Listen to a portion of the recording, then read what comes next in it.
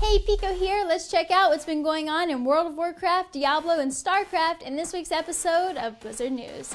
Ouch, with the big MMO push of 2012, World of Warcraft has taken a hit in Q2 with the loss of over 1 million subscribers.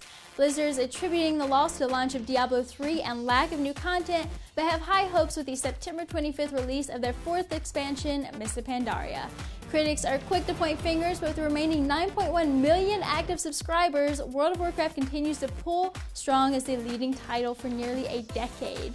Speaking of Diablo, you asked for character profiles and Blizzard delivered. You now have access to your hero's stats, gears, and accomplishments. You can also view your character's progress, such as acts cleared and bosses slain, all of which you can easily boast to your friends with the Share tab. You can log in now with your Battle.net account to view character details by clicking View Profile in the upper right corner. Let's see what's happening in the esports arenas. Evil Geniuses are hosting a World of Warcraft Invitational this weekend, August 10th through the 12th. 8 teams will be competing for a cash pool of $2,000. AdCL and Conradical will be live streaming this event over on Twitch TV at 3 p.m. EDT. After accomplishing his lifelong dream of becoming a successful pro gamer, Jinro of the StarCraft 2 team Liquid is retiring.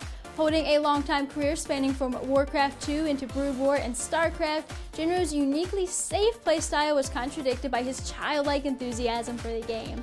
IPL 4 will be his last hurrah as he carries toward a different passion, poker. That's it for this week's Blizzard News, but be sure to subscribe for daily gaming updates.